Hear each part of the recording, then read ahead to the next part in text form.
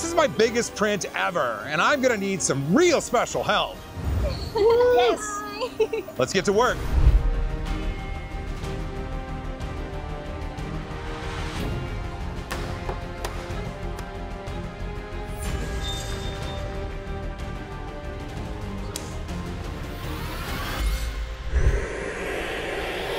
Hey, it's Joel. Welcome to 3D Printing Nerd Studios, proudly powered by PCBWay. 8% off, link in the description. You know what to do, and you know what time it is. It's time to talk about the largest project I've ever done to date, the massive Galactus seen at Orlando Maker Faire. It all started because we were planning to be at Orlando Maker Faire. Always wanted to go, looked like a great time. I wanted to bring something massive, something huge, something that I 3D printed and assembled. Something I can be proud of. Right around that time, Toy Maker 3D had a model called Battlejuice, but it's Galactus.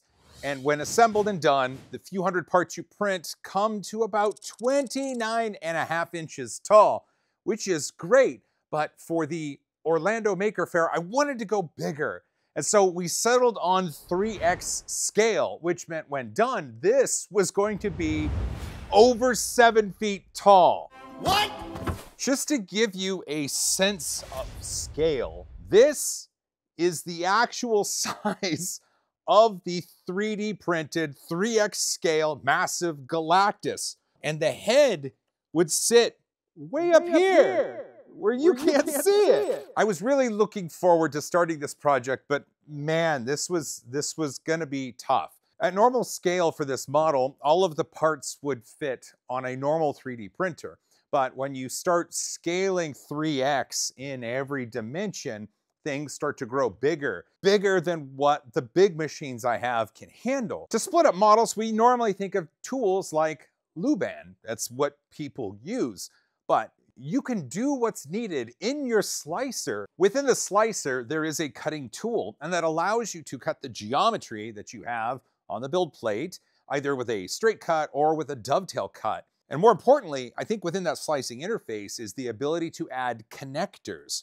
So as you cut something with a straight cut, you put registration marks on the geometry, and then the slicer knows how to figure out a connector between part A and part B.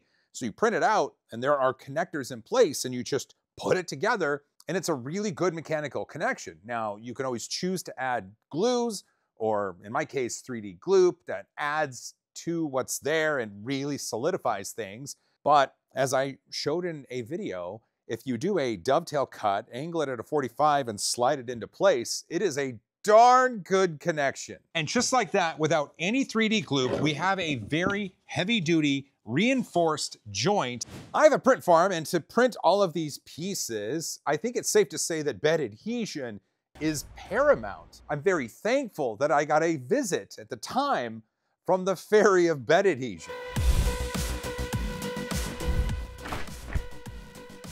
Oh, what are you doing here? Well, I mean, the Fairy of Bed Adhesion is always listening for people who need help. What do you have? Is this for me? All right, this is our new CryoGrip frostbite plate.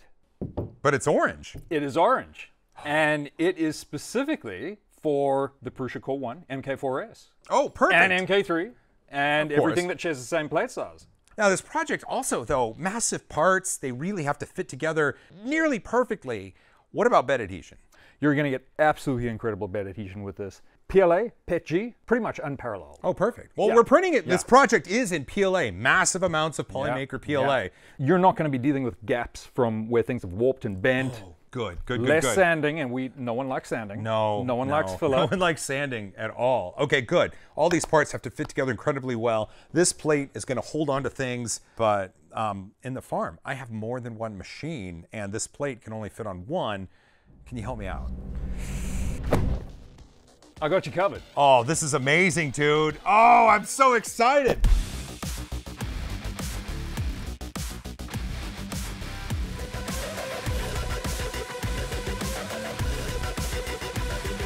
With the plates on the machines, it was time to hit print. And boy, those machines were running nearly 24 hours a day.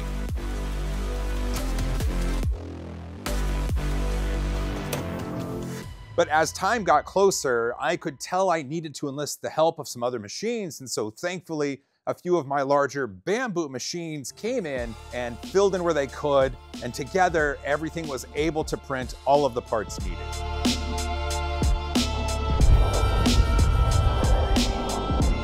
All told, when the printing was done, it was nearly 100 kilograms of material. Massive thank you to Polymaker for seeing the vision and sponsoring the filament for this incredible build of a 7-foot-tall Galactus.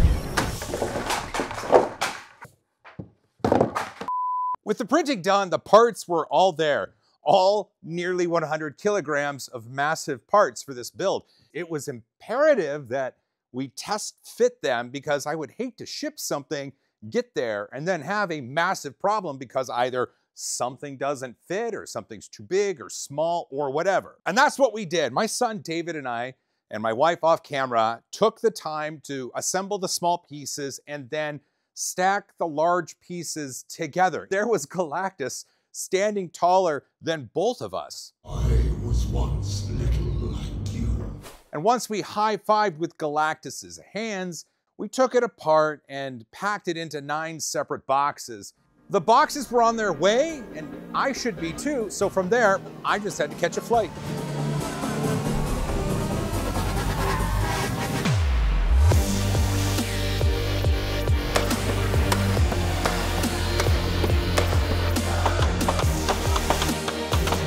Ah, I broke it. Did we just break it at the same time? Yeah, we did. I didn't anticipate it breaking, and I feel really bad about that, but that's why we got the glue. So we've overcome some adversity. We are on track. I'm on gloop duty.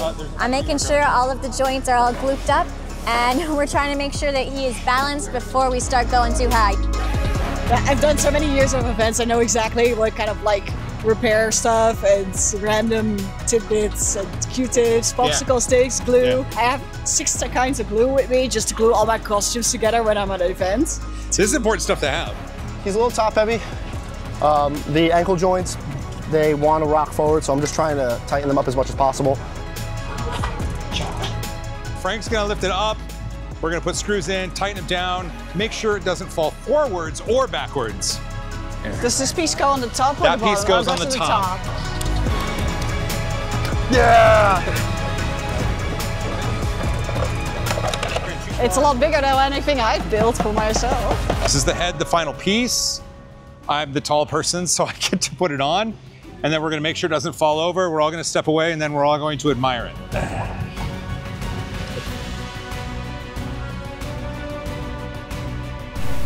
This project is now at a close because this 7-foot-tall Galactus is done.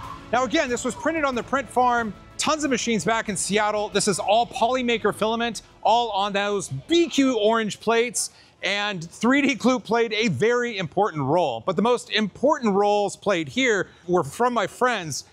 These guys were clutch, and I couldn't have done it without them. Thank you so much. Thank you, thank you.